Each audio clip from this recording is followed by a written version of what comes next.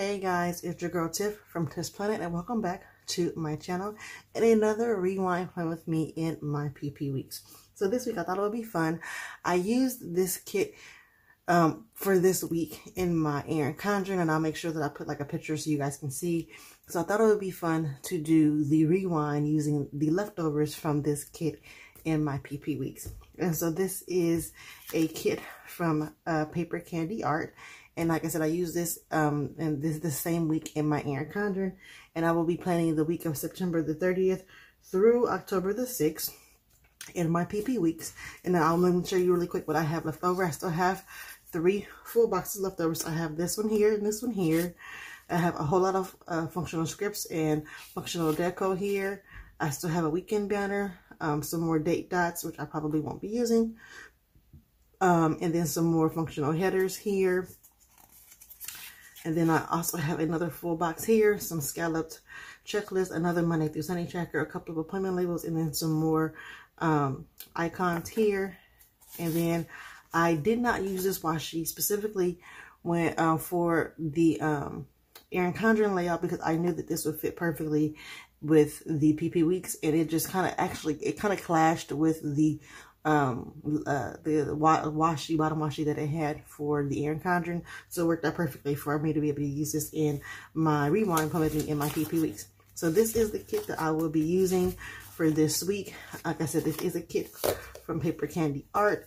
It is called Cozy Season, and I use my date covers in my Erin Condren. So I did pull in these date covers. They're not the exact match, but they will work. And these are from Just Planning Around, and I will be using these brushstroke date covers in my PP weeks. So if you guys care to see how I do my rewind plan with me for this week being September the 30th through October the 6th, then please stay tuned. So I'm going to begin by laying down my bottom washi and trimming that down to size. I like this because it fit perfectly. It reminds me of the 10mm washi from Simply Gilded. Is it 10? No, 15. I'm sorry, the 15mm washi from Simply Gilded. It's about that same size because I know the Simply Gilded washi fits perfectly in this bottom portion of the Print Pression weeks. So I'm just laying that down, and then I'm going to be laying down the date covers from Just Planning Around, and I really like how they turned out. I opted to not put like a washi background for my date covers this week, although they were not just the regular like rectangular date covers, and I think that I like the way that it came out. It still looked really nice, and they paired really well with this kit. And for the sake of time, I went ahead and already applied or put down my date dots, and the date dots that I used were from a leftover kit from Jump to It Designs. And if you guys are looking at this PP weeks rewind plan with me, you guys just saw that I used a Jump to It Designs kit and my EC for my daughter's birthday, and that's where I got these leftover date dots from. I like date dots that are circular.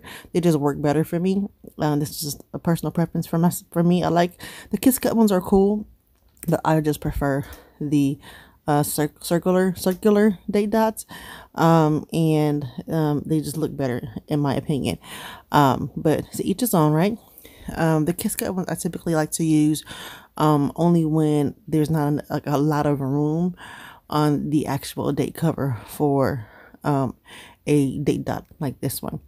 And so after I do that, I'm going to go ahead and do my sidebar area, and I'm going to be putting down my this week header from the kit along with the Monday through Sunday tracker, and I'm going to be using this to track my my work schedule this week, as well as on the days that I have off, what was the important thing that I needed to remind myself to do for that day. So like I was off on Monday and Thursday, and typically Monday and Thursday are my off days until I start my holiday schedule. Once I start my holiday schedule, I will be rotating Sundays, and my schedule is going to be a little bit crazy.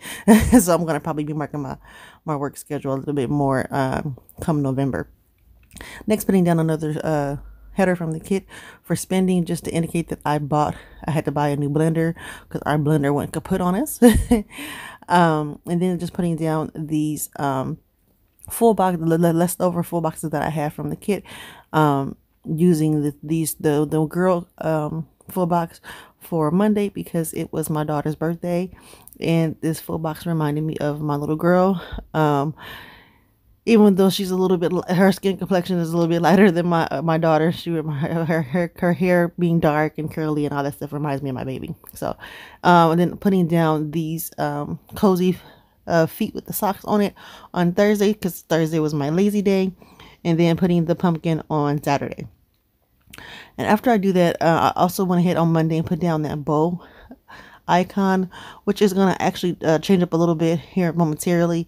Then I found the last 2 cleaning scripts on the in the kit, and I'm going to be putting those down to mark that I cleaned on Wednesday, and I cleaned on Sunday before I went to work.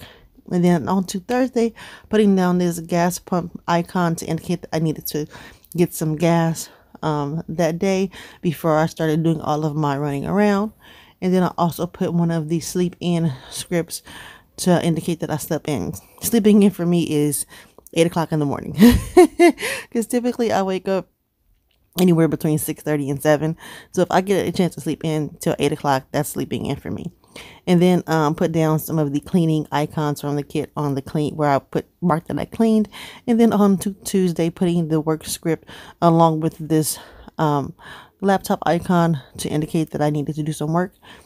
And then at the bottom of that page, put the binge sticker to indicate that I was going to be binge watching some of my favorite shows. And then putting down one of these appointment labels from the kit. And I'm going to be using this to indicate that I needed to approve my time card. And then going over to Friday, putting down the coffee break script because I desperately needed coffee on this day. I don't know why I was so tired on that day. Anywho, putting down another appointment label from the kit.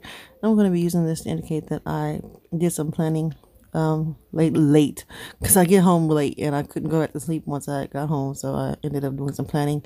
And as per usual, seems like my camera cut off, so I found these Elle Plan scalloped quarter boxes and put those down along with the birthday script from Plush Paperie on Monday and a camera icon from Chic Blossom Prints on Friday. And then here you guys see me just putting down my Oso paper mini fashionista girls, the weigh-in one on Sunday to indicate that I needed to weigh in to see how much I was starting off at, because I wanted to start doing my no sugar again.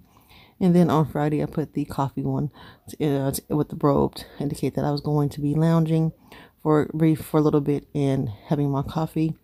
And then I put that written due sticker from Sweet Avas paper along with the money bag to indicate that I needed to pay my rent. And then you guys hear just me filling in everything that I did on that week. I don't know if you guys can hear, the wind is blowing really, really hard over here at my house. So if you guys hear that little whistling sound, it is because the wind is blowing so hard. And then I also went ahead and put down a sleepy sticker with the sleep in script. The sleepy time sticker is from, or the pillow sticker with the eyelashes is from Artbox stickers. And then that is pretty much it, guys, for this plan with me. Hope that you are plan with me. Hope that you guys enjoy. Please like, comment, and subscribe. Till next time, happy planning.